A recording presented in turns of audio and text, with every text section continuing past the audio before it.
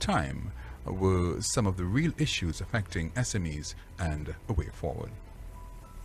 And to help discuss the issue, joining me for the next hour is Mr. Martin George, Chair of the Tobago Business Chamber, and we expect to join us a little later on Mr. Jai Lalodasing, a business consultant and coordinator of the Confederation of Regional Business Chambers.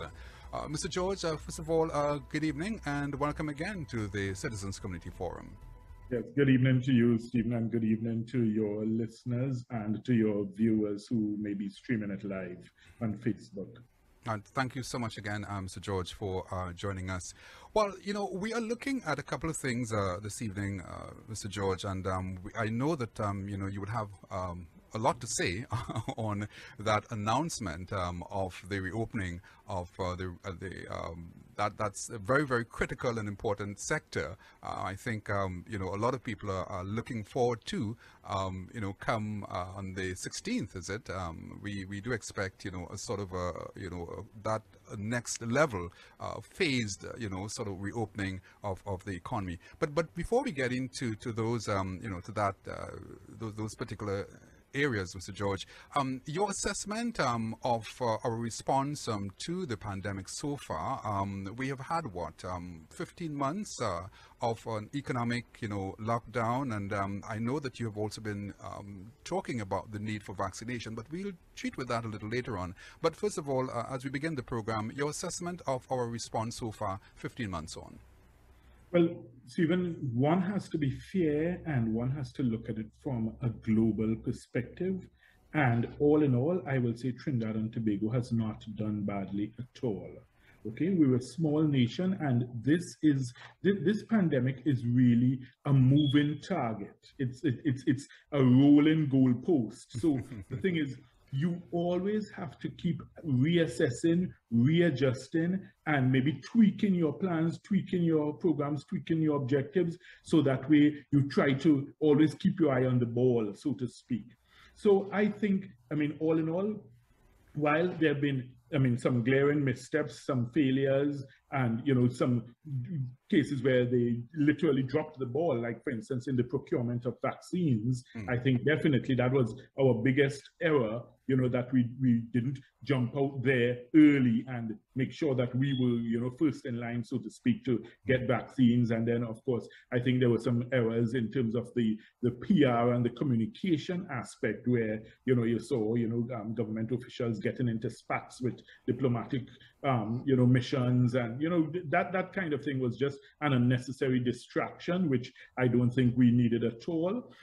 But, you know, now that we have the vaccines, of course, the challenge is to ensure that we sensitize the population to make them aware of the benefits of it. And I think there, again, the government needs to do more. They definitely need to step up the game in terms of the advertising, PR, marketing campaign to get people voluntarily to want to take the vaccine. Because, you know, that's always your first step. And, you know, yes, Stephen, the way I'm always very reasonable. So I always prefer that, you know, you try to go with the coercion, the gentle persuasion, rather than the big stick approach. If, however, you find that nothing else is working, then of course, you know, it's like, you know, growing up, you know, your parents would sometimes say, you know, if you can't hear, you will feel, so to speak, you know. So that sometimes might be, you know, your recourse of last resort. And, you know, we talk also about this issue of hesitancy, and I see that word coming up, you know, ever so often when we talk vaccination. When we look at Tobago and, you know, the population, which is much smaller than Trinidad, what do you get as a sense of, you know, when we talk about vaccine hesitancy? Is it that people are more willing to you know, to be vaccinated, or do you find that there is still a sense of you know, people not wanting to rush or be pushed, as it were, into being vaccinated?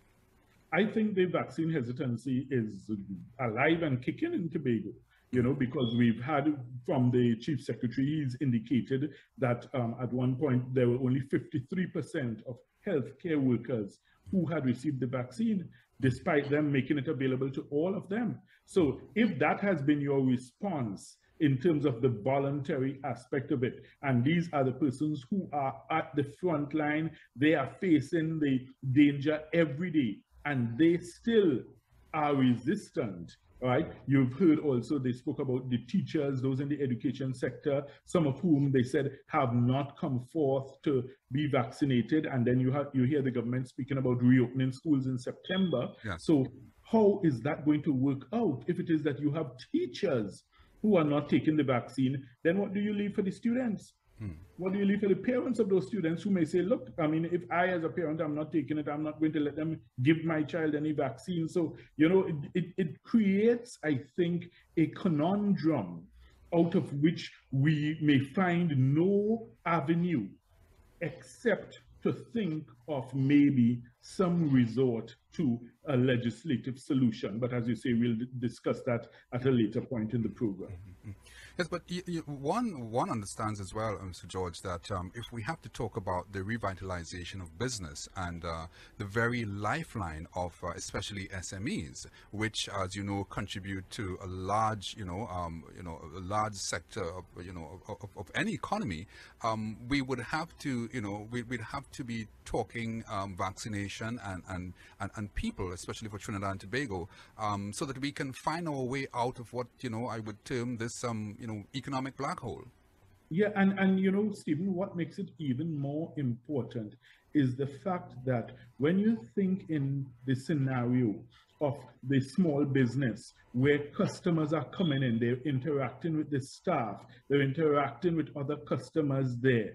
I mean, once you open back up the retail sector, if you are talking large numbers of unvaccinated persons, then you are going to see spikes. And the very thing that the workers and the customers want for business to be reopened, you may very well see the government having to come back out and say, listen, we have to lock down again. And nobody wants that, because the thing is, there's no business that can survive this boom bust cycle all the time. Yes. You need some kind of consistency, you need some kind of planning, you need some kind of stability in terms of your business operations. Yes. So we certainly don't want to see that. Mr. George, the Prime Minister, the Honorable Dr. Keith Rowley was talking about the amount of money that developed countries have actually poured into, in response to COVID-19. And dealing with the pandemic. I want us to just get a listen to what the Prime Minister said. He spoke about countries having to spend some 20% of their GDP. Let's just listen to the Prime Minister and I'll have you respond. The one that struck me was that developed countries have spent 20% of their GDP in responding to COVID. Now that is a frightening number. So we here in Trinidad and Tobago will have to do the same exercise. We're doing it now, and we will eventually tell you what we come up with for our economy. And I was hoping that by now we would have had, one of our universities would have had somebody who would have done that. But we do get more echoes than substance. But I would really like to see the work done to determine how much. But the report coming out of developing countries, that some countries have spent up to 20% of their GDP just in responding to COVID. So you could imagine carrying the rest of the country, and you add a 20% of the GDP because of COVID, what that would have done to your budgetary planning. Mr. George, I think the Prime Minister is also hinting of what is to come, because we do have a budget, that's going to come very shortly. But let me have you respond to that before we develop that, that point further. Well, the fact of the matter is, Stephen, one can never, predict for any, unforeseen events such as this. So therefore, that's why we have, for instance, the stabilization, the Heritage and Stabilization Fund, right, which was supposed to be our backup for a rainy day. Well, I mean, this is more than a rainy day. This is a deluge. Yes. Yes, it's a deluge, So the point is, I think it's also by way of explanation for maybe the government's use of that fund. And I think also to tell citizens to brace themselves for even more economic, challenges, that's the nicest way I can put it, going forward. Now, this does not absolve or exonerate any government from not having a plan otherwise for the economic recovery. So in other words, okay, yes, we're down in a black hole and we may have to, dip into our reserves in order to try and keep the ship afloat. But beyond that, and that's what I am not hearing from this government at all. I am not hearing, in other words, what is the long-term plan to get us back to a position of economic prosperity? Because you've heard them, they formed committees. They had the roadmap to recovery committee where everybody, I guess, maybe sat around, they clinked champagne glasses, and they probably had lobster and caviar, and they wrote a nice report, and that then seemed to have gone somewhere in somebody's cupboard or in a box under a desk somewhere, because you hear nothing about that anymore. And you wonder, okay, so where are we going in terms of the short, medium, long-term planning for this country? And that's where the government is, abysmally silent. Because, of course, yes, you fight the fire that is immediately upon you. You deal with that. And, of course, they've been engaged in that. But you, as the leaders, you must have that foresight and vision to start that strategic planning for the future. And that's where I think they have been, woefully short in terms of communicating any plans to the nation in respect of that. Mr. George, what I'm also hearing you saying is that while we need to have a roadmap for economic recovery, we also need to have a roadmap for recovery of the business sector. That's correct. That's correct. And you see, that's the point, because the thing is, the reality is, Stephen, there are many businesses which will not survive this pandemic. That's a fact. Now, of course, businesses go in cycles and economies go in cycles. So we understand that. That's part of life. That's part of how, the whole economic circle goes. But the point is that you, as the government, you, from that macro perspective, and it's a bit surprising, that's the nicest way I can put it, to hear the Prime Minister, basically calling for maybe some assistance from somebody from the university. Yes. To he's calling for studies, statistics, data. Plans. And I'm thinking, but you have an entire central bank with so many economists, you have so many financial planners, strategists, you have actuaries, you have all kinds of persons there at the central bank. And this is what they should be doing. So I don't understand the call for some random person from a university who would not have the data, the resources, the wherewithal, or the means that the central bank is possessed of to be, giving you the kind of information that you need to now put an economic plan in place. That's what your central bank is for, because the central bank is supposed to help you start to stabilize and manage your economy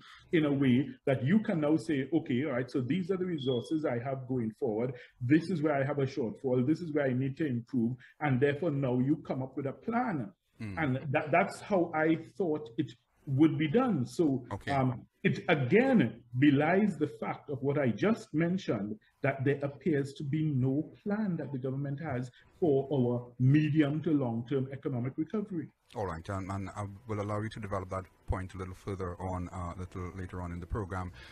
Let me welcome Mr. Jai Ladadar Singh joining us inside the Citizens Community Forum. Good evening to you, sir.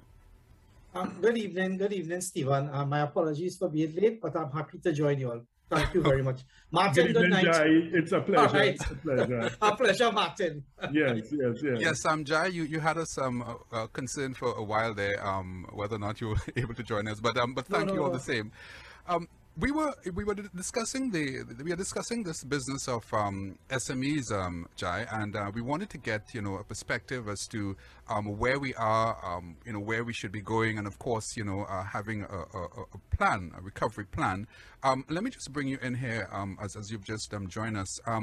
Where do you see us in terms of, we're talking about the SMEs, where are we now, Jai, from your perspective, and where do you think we need to be going, knowing that, we've had some 15 months of an economic lockdown, and the small and, medium-sized enterprise sector has been out of commission.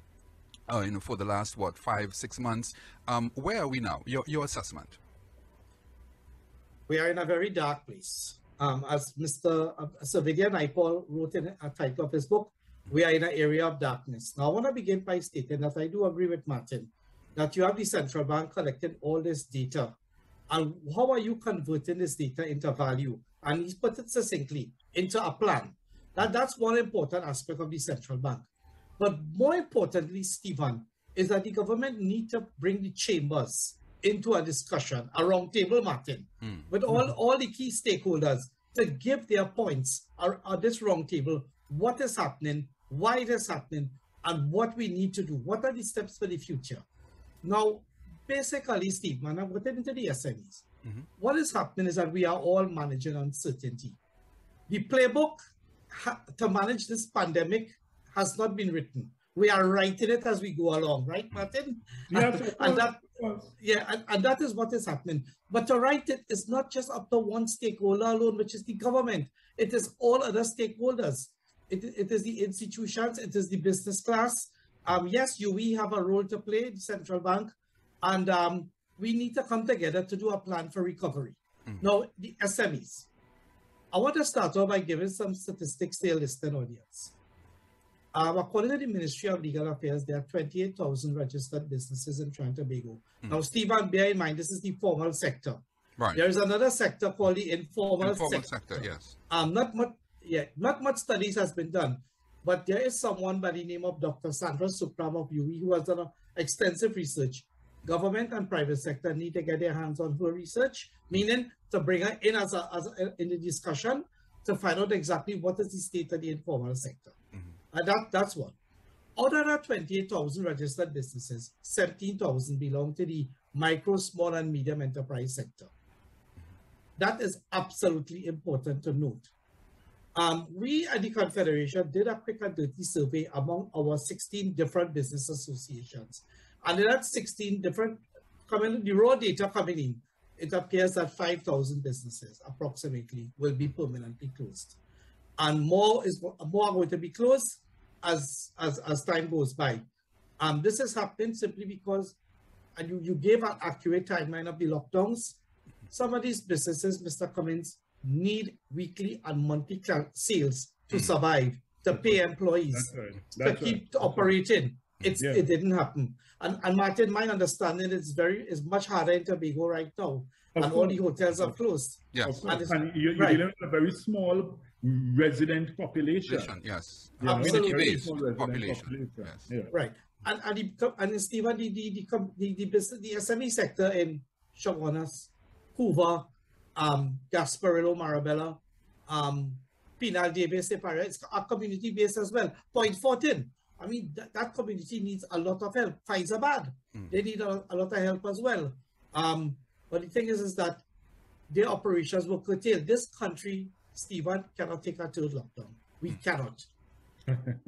But and you know, Jai, that is what I'm afraid of. That is what I'm really afraid of, because the thing is, if we don't manage the reopening properly, and you see, I'm particularly concerned when you talk about schools being fully reopened by October. Yes. That is of concern to me, because to me, that is the greatest super spreader event. You're talking hundreds of thousands of citizens coming out every day, Monday to Friday. Then you think of all the transport that is required, all the taxis, the maxi, the drivers, the conductors, then the parents who have to drop children back and forth, the interactions with people in the PTA, the suppliers to the schools, the teachers. You know, I mean, it is going to be a nightmare if we are not properly vaccinated. There is an interlink, because once you talk about school children, you're talking about transportation, you're talking about, you know, so many other linkages. So many other ancillary things. Yes. That's correct. You know, just the people who run in the cafeterias in the schools, who, you know, serving food, drinks, whatever for the children, you know, those who doing the school feeding, the nutritionists. So, I mean, it is wow. I am most worried about that if we are not properly vaccinated. And then, you know, the other thing, Jai, is if it is that you have parents who are vaccine hesitant or vaccine resistant, then that means for sure they are not going to let you vaccinate their children. They will resist. That is also true. I just want to touch back on the SME sector, and then we'll dive into the whole issue of the schools and the public servants and the Yes, teachers John. and so on. So the thing is that, Stephen, and to your listening audience, a lot of these businesses are going to remain closed. What is going to happen to these people who are unemployed? What is the social dislocation and that is taking place? Now, another thing I want to say, Stephen, is that yes, we could help these closed businesses reopen. But they're not going to get help from the banks because the banks solely depend on debt financing, and an SME could only take so much of debt. They can't go beyond a certain level. Yes. And the resilience is exceedingly limited owing to the SME size. It's not a Nilan Masi or Ansa Makal you're talking about. These are very small businesses that employ 3 to 5 people running by a husband and wife. It's actually tough. Moms and pops, yes. Moms and pops is actually tough. And I mean, this business is a legacy that they want to leave for their progeny. And that is what makes it hard. Now, let's talk about vaccination in the workplace, and then we'll take a nosedive into what Martin described about in the schools. Now, I mean, these business owners have children going to schools too, Martin, as well. Yeah. Right? And the thing about it is that they know, that these business owners know that they have to vaccinate to operate. I'm just stating what the government has said. And they want to encourage, I'm choosing my words carefully, Stephen, their employees to be vaccinated. I heard you this morning, Martin. That's another discussion, huh? I know where you're going, and that's another discussion, but we don't want to be derailed, from the central points, here. Understood. Yeah. So the thing about it is that, so you have children going to school. Now, a policy has to be set by the government, some kind of direction. If children are going to school, this is what is required. Now, Martin, in another program this morning, was talking about when we were all school children. I mean, we are aged now, Martin, speaking only for me, but we got our typhoid injection, poliomyelitis, yellow fever, all the things, malaria, right? That's right. Right? Now, I know AstraZeneca, the Pfizer, the Sinopharm, and Johnson & Johnson are what you call emergency use administration. Yes. It's not a fully approved vaccine, but right now it's the only defense that we have. Thank you. And that's the point that's being made, yes. Thank you. All right. That is the only defense that we have. Yeah, let me... So, Stephen, sorry, Jai, let me just make this point. It's almost as if, you're in a situation where a plane is about to crash, and they're handing out parachutes, and you are arguing as to who made the parachute and whether the parachute is good or whether the factory is good or what quality. At the end of the day, wouldn't you prefer to jump out with the parachute than with no parachute? And that's the simple truth. Yes. That's the simplest way you could put it. All right, that's right. Yeah, Mr. George, I want to stay with you for a little while, and I'll have Mr. Lalda Singh also respond to this. And he made a very important point a while ago when he was talking about the survival of businesses. Now, I heard the finance minister, the Honorable Colin Ember, talking about having found that there are a lot of businesses that did not have for example, their financials. They were very weak in terms of record keeping, he came across as though that there was an indictment on even SMEs, and because a lot of people, he said, came for loans. The government offered, there's a loan facility, and a lot of them were not able to access because of some basic things that they were not able to provide, and to provide the banks and so on. How do you respond to such a statement, Mr. George? And I'll have Mr. Lalda Singh respond as well. No, well, the reality is, and this has been our experience with a lot of the small and medium enterprises in Tobago, it was exposed starkly in terms of who was ready and prepared to be able to provide all the statutory documents and show that you are up to date with all your requirements, and who wasn't. I could tell you that as a fact, Stephen. And it's mainly the larger, more organized businesses and corporations that were ready and they had everything together, and the small operators had to start scrambling around. Many of them actually could not meet the requirements because you're talking about years of statutory obligations that they had not met. So the thing about it is that we used the opportunity to reach out to our members to say, listen, hey, use this as a lesson. You know, Stephen, I always like to look at life in a holistic context. So you met a stumbling block here. So next time, make sure you use it as a stepping stone.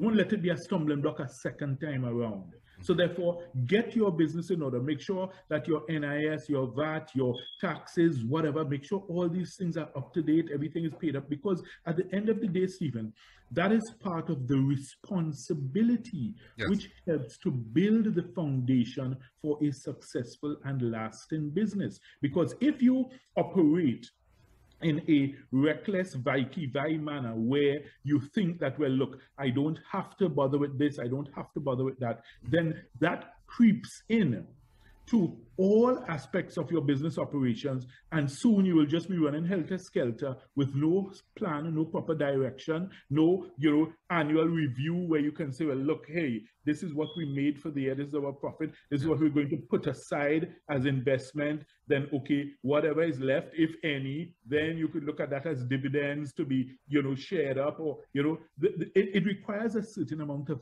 discipline. You know, one of the things I always tell, you know, young attorneys, you know, and I tell them, you know, like when they want to go out, like in private practice to be a sole practitioner, I said, listen, you need to understand the most difficult part of the job is learning to manage yourself. Self-management.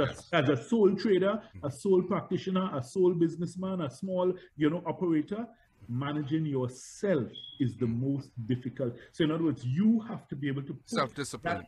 Discipline. Thank you. And then everything else will flow from that, because your workers will realize, hey, listen, this man is serious. He's not playing. You know, it's this way, and this is the correct way, and we are doing it this way, or you have to, is the highway, basically. And that kind of discipline is necessary. So I spoke to many of our members, and, you know, I told them, I said, listen, okay, all right, no sense crying over spilt milk.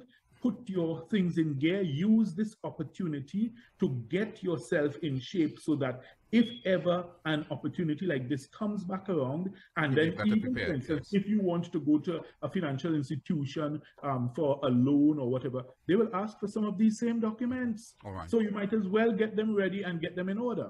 But on the last point I want to make, Stephen, rather than lecturing and hectoring, you know, the small businessman on these issues, I would have preferred, I would have been happier to hear from the finance minister, him saying, well, listen, we recognize there was an issue and we are providing a solution. We are going to go through the small business development community company and offer more courses, more programs, more assistance for small and medium enterprises, so to help them to get regularized, get organized, get their statutory things in place, show them the importance of, for instance, preparing a proper business plan, show them the importance of having proper accounts, even if it's just a small, you don't even need to hire an accountant. You could just use an accounting technician to start off if you're small, or you could keep your own little ledger books. You know, they could teach you how, and this is how you lead as a government. So it's not just that you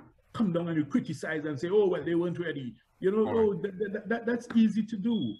When you are a man and you are leading as a leader should, you want to empower your people so that they can grow. It's not just to put them down and criticize them and say, well, they weren't ready for what you had for them. So, you know, I would have preferred, respectfully, to see a different approach from the minister in that regard.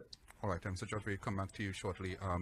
Jai, we have just about 2 minutes before we go to the break, and I want to have you respond to that very same point. As I said, it sounded almost like an indictment on the SMEs, that, you know, that these, you know, operators did not have their business in order, and you know, the government is saying that while we are willing to help, and while the financial sector is willing to help, the banks, and so many businesses were not ready. All right, Stephen, I may need a little time after the break to continue to build a point. I can't do it in 2 minutes, but let me start off by saying, all right. Now, I agree with Martin that that they have to put their statutory requirements in order. But understand something. What is the function of the compliant departments of BIR and NIB and so forth as well?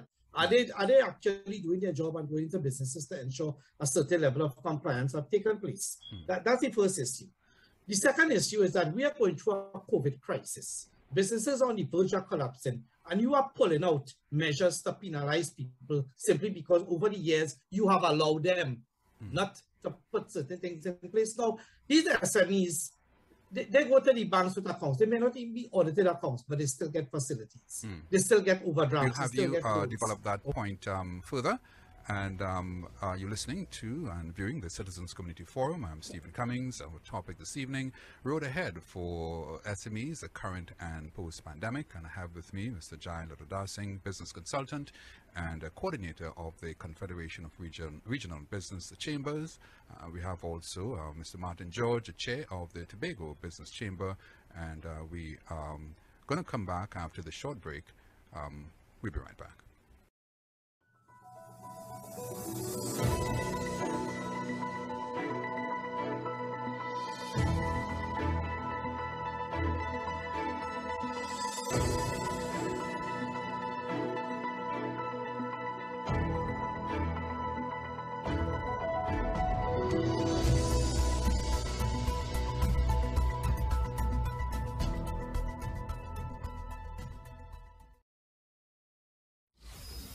Every Wednesday, join our 1-hour current affairs program, the Citizens Community Forum. Topics are wide-ranging and echoes opinions and voices of our society, whether it be leadership, governance, health, crime, politics, or social issues. We can all have a civil and constructive discussion inside the Citizens Community Forum every Wednesday from 8 to 9 p.m. on Isaac 98.1 FM with Stephen Cummings. Last week when I heard that there were 16 children sleeping in the cell in a police station, that was something that was unacceptable to me. The current constitution of the Public Services Association, there have been concerns about how the constitution...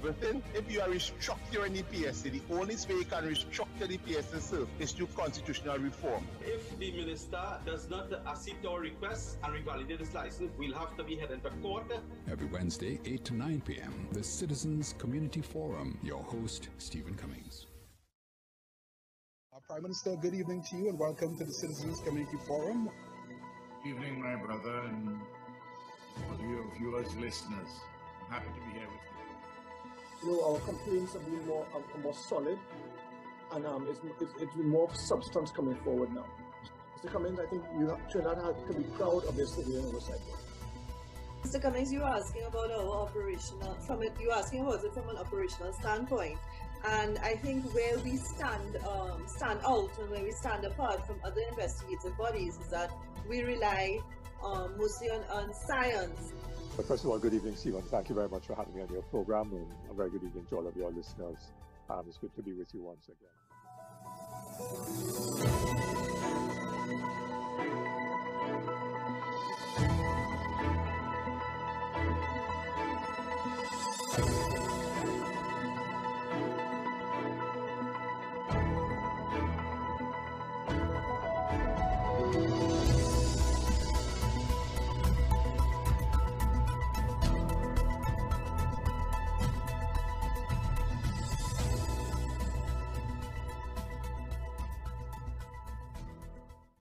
And welcome back to the Citizens Community Forum. I'm Stephen Cummings, and we are continuing our discussion this evening.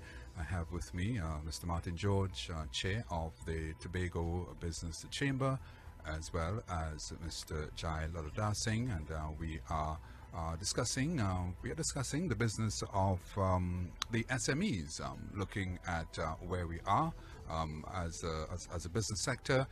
We are looking at you might want to see a roadmap for the continuance and the development of the business sector in Trinidad and Tobago. Gentlemen, welcome back.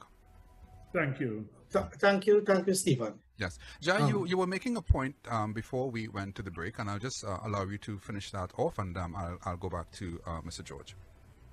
Okay, thank you, Stephen. First of all, my designation is that I am the coordinator of the Confederation of Regional Business Chambers. That is 15 different business bodies under one umbrella.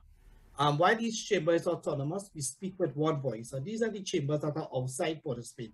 San Juan, Tanapuna, Sangre Grande, which is under the name of the Eastern Business Merchants Association. We have the Gasparilla Marabella Chamber of Commerce, Greater San Fernando Chamber, Pinal de Bay, Siparia, Faizabad, Point Fortin. We have the Yachting Marine Services of Trinidad and Tobago. We have the Petroleum Dealers Association, the Petroleum Dealers Cooperative Society, the Canupia Business Association, and we also have the Supermarket Association. Most recently now, the Retailers Association of Trinidad and Tobago. Now, what I want to say, first of all, is that that SME loan was a poorly designed product, was not even consulted with the private sector or even with us, the Confederation, as to how this would help the SMEs. It came out as a product based on penalizing people under a COVID-19 pandemic. Now, I agree with Martin. Compliance is a critical issue that must be adhered to. I agree. But I ask the question too, while people must comply, what was the role of the compliance department in Inland Revenue and NIB? Were they not supposed to go out to business enterprises and see that they do what is supposed to be done? That there was a lack of enforcement and people continued with what they were doing. I'm not defending it. I'm just calling the situation as it is. What we asked the minister to do is saying, yes, we agree there must be compliance, but these people need assistance as quick as possible. Let us start with ground zero. This is your situation. We will help you on the road to compliance. We will still help you with the facility as you go forward. Stephen, for years in Princess Tong, Faizabad, Rio Claro, businesses have been getting banking facilities without even full audited accounts because there were other things that they had done and they had had a proven track record with the banks. Jai, I think you might be going into an area there, opening up an area there. I hope. I just want to say one thing, Stephen. Yes. Even the bankers were telling their clients, don't take out that loan. Come with us. We'll continue to enhance, give you other facilities and so on under normal arrangements. And that is what took place. Okay. And that is how people are accessing money right now. Yeah. I understand that product has been removed off the roster from banks at this point in time. Okay. Let me go back to Mr. George. Is that the same, situation in Tobago that Jai, has described? Well, in terms of the loan facility, I mean, I had a look at it on behalf of our members. I examined it extensively. There were, I think, 33 documents of statutory requirements that you needed to prepare, all right? Either 33 or 36, somewhere around there. But the point is, it was extremely document intensive. It was extremely cumbersome, difficult, laborious, time consuming to fill out all the requirements. And then when you looked at what was being offered, you were being offered a loan for $75,000 for which the government said the first 2 years of interest you didn't have to pay back, but thereafter you had to pay back the loan, the principal, the $75,000 plus the balance of the interest. So all you were getting was a 2-year moratorium on the interest. So I think when one looks at that from a business perspective, I am not surprised that there was a very limited uptake, because which businessman, when you do the math, does that even make any sense for? And then on top of that, the hoops you had to jump through, I mean, it was really extremely onerous. And as I said, I went through every document because there were several of our members who were struggling just to even understand what the requirements were, much less to be able to get everything in order and have it ready and to be able to. And then the point is, some of the information you needed and some of the documents you needed were from the very government departments that were either closed or they were on very limited operation. Yes. So you had to make an appointment to get, to be able to go in. And then when you go in, nobody's there. So, I mean, it really turned out to be an exercise in frustration for most persons, particularly that $75,000 loan. And then even from an economic perspective, it did not appear to be something that was economically feasible for most persons, when they looked at it in the round. All right, and you're listening to and viewing the Citizens Community Forum. I have with me Mr. Martin George, Chair of the Tobago Business Chamber, and also Mr. Jai Lalodar Singh, from the Confederation of Regional Business Chambers. And we are discussing the business this evening of the SMEs, looking at where they are, where we need to go, and perhaps charting a way forward, a roadmap, as it were, for the development and resilience and furtherance of the small and medium-sized enterprise sector. Gentlemen, I want us to get a listen. I heard a comment that was made by Dr. Valmiki Arjun, a lecturer in finance at the University of the West Indies, St. Augustine, and he was talking about the impact of the pandemic on trade, business, and investor confidence in Trinidad and Tobago. Let's just get a listen, and we will I'll have you comment on that. We are still finding some serious supply chain problems happening globally, where, for example, if you're involved in manufacturing activities, they're finding it quite difficult to still acquire raw materials on time, the equipment on time to be able to facilitate their production operations in order to meet whatever orders they may have. And the reason is this: because of that pent-up demand that we're finding globally. For example, in China, their manufacturing activities would have grown by about 38.6% just in the space of 1 month. And the reason for that is because they're getting some very large purchase orders from across the world, particularly from those countries that were able to reopen their economies. But suppliers can only meet a particular percentage.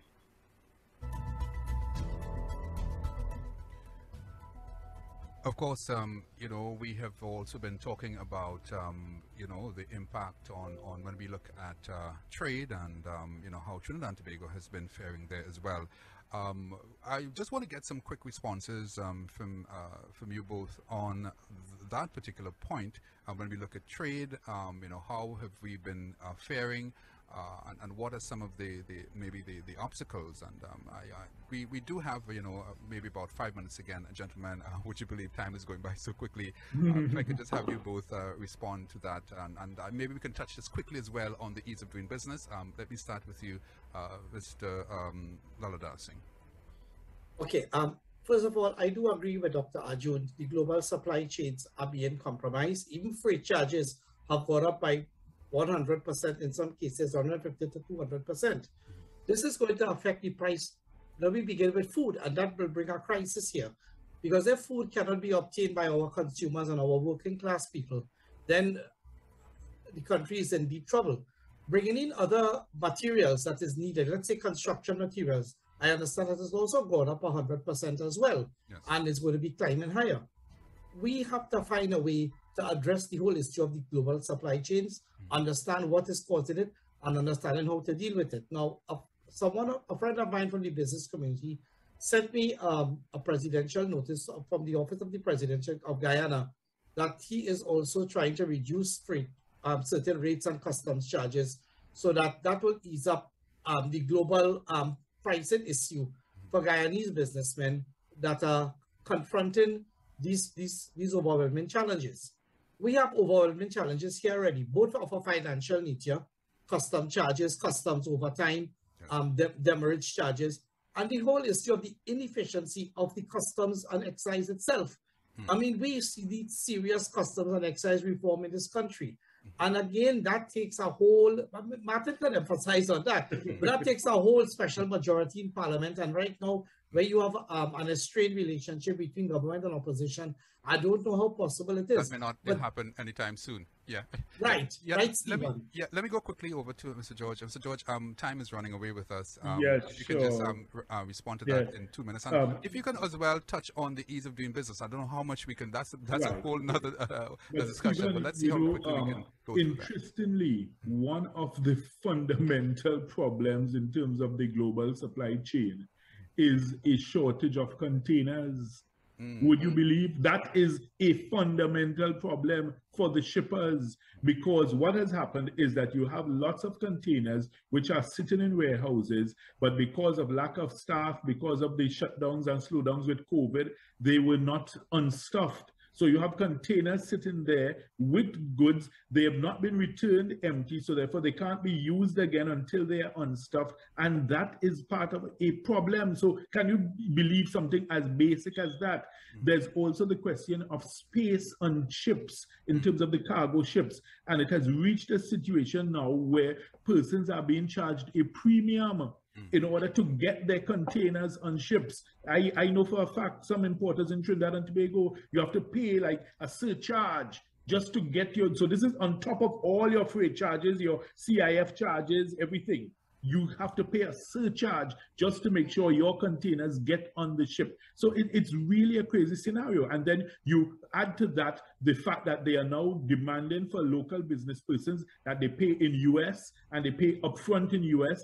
Even when the freight lands in Trinidad, they are demanding payments in US. The international shippers are demanding. So all the local fees that you used to pay in TT dollars, they are now demanding US dollars. And this is in a situation where the foreign exchange crisis is fully upon us.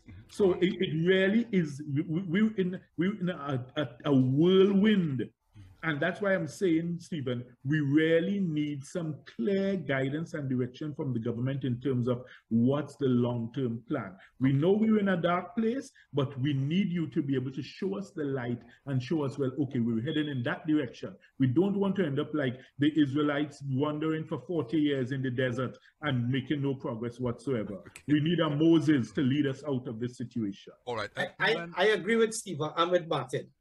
Yes, gentlemen, I think we have to leave it there at the moment. Time has just, ran away with us, and I will take that which you've said there as your closing remarks because of our, constraint of time. Gentlemen, thank you so much again for, for being with us and on the Citizens Community Forum. I get the sense that we'll have to continue this discussion because there's so much more that we haven't, touched on, we haven't gone into, but I'm sure we'll have another opportunity at another time. Thank you so much again for joining us. It's indeed a pleasure. Thank you. It's indeed a pleasure. Thank Stephen, you, thank you, Martin and Steve. My apologies for jumping in late, but I'm happy with the discussion. And nice to reconnect with Martin. Yes, thanks. Yes, thank you again, gentlemen. Talk with you soon. Okay. And you're listening to and viewing the Citizens Community Forum. I'm Stephen Cummings, and we were talking this evening about SMEs, the small and enterprise sector, road ahead for SMEs current and post-pandemic. And with me, my two guests, Mr. Jai Ladadar Singh, business consultant and coordinator of the Confederation of Regional Business Chambers, and of course, Mr. Martin George, chair of the Tobago Business Chamber. And that's it for this evening inside the Citizens Community Forum, Part 2, Road Ahead for SMEs Current and Post-Pandemic. I'm Stephen Cummings. See you next Wednesday.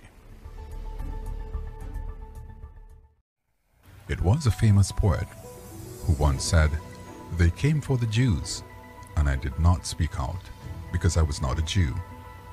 Then they came for the communists, and I did not speak out because I was not a communist. And then they came for me, and there was no one left to speak for me." Words there from famous poet Martin Niemöller, 1892 to 1984.